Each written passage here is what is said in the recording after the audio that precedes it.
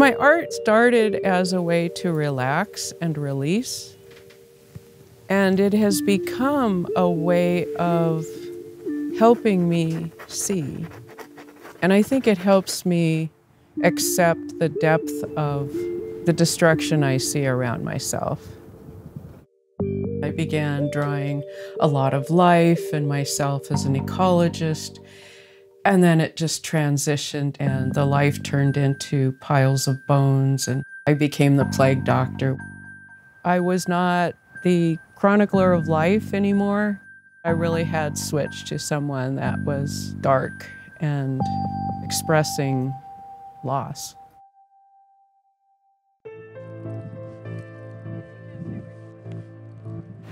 So I've been an ecologist for about 25 years, working on various systems. When I started working on bark beetles, I never ever suspected I'd be working on climate change.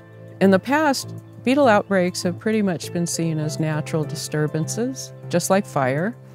But within just a few years, beetles were acting so different, outbreaks were expanding so fast. Pretty quickly I realized that I had no choice but to work on climate change.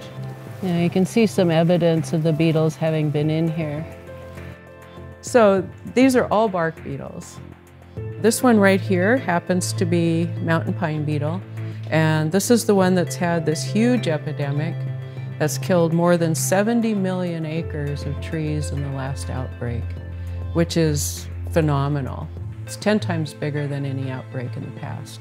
The amount of acres this beetle has killed far surpasses what fire has affected over the same time period.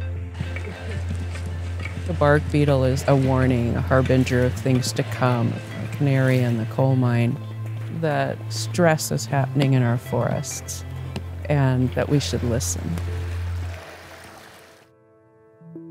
This summer was phenomenal. It really broke a lot of records.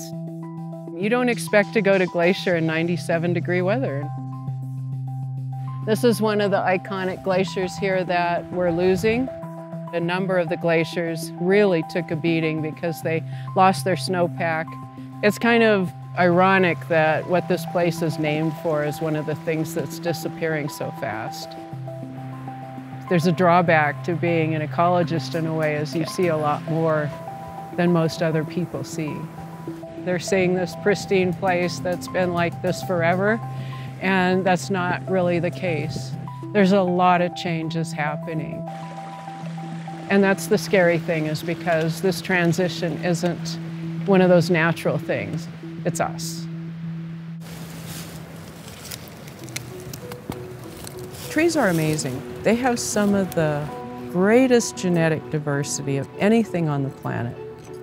And so we're looking to see if some of these trees have genetics that make them very, very different. So every single ring that you can see is a different year of the life of this tree.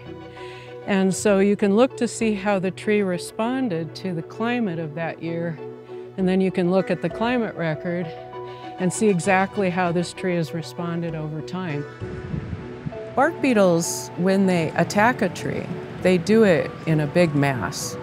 The tree will quit fighting and it won't recover. So all the red you see, that's all caused by bark beetles. So I was just up here a few months ago, and there was a red tree here and there, and what we're seeing now is red all the way across here, all the way down this slope. Look at these big old trees that have died. This is crazy. You get a really hot, dry year like this, wow, look at that. Vlad is a graduate student that's been working with me for a little over a year. I was surprised how much water is still in those creeks on the trail up. Oh yeah, yeah. Typically, like all of those are, at least last summer, they were all dried out. Yeah. So I've definitely been inspired by her passion and her commitment to studying these systems. I've certainly picked up a bit of the grief, just seeing the devastation and the loss. Yeah, it's pretty heart-wrenching. grad students and undergrads that want to go into ecology are asking me, well, I want to be an ecologist, and now, listening to you and seeing what's happening, I don't know if there's going to be a job for me. I don't know if I want that job. And I get it, because I don't want the job anymore. But what I tell them is that this is probably the most important time to be an ecologist.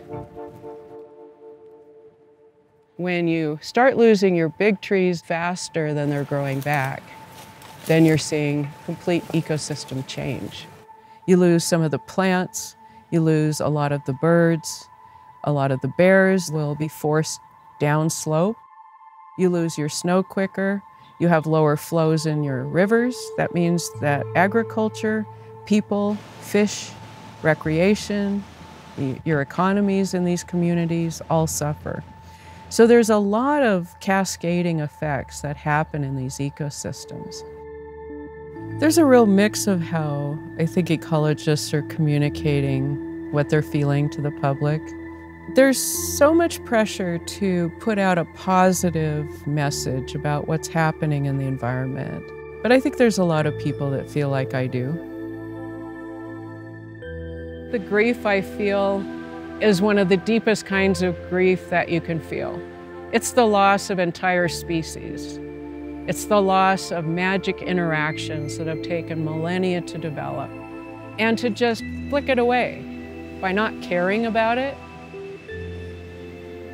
that's hard for me, to just accept that we're going to let all this beauty just die.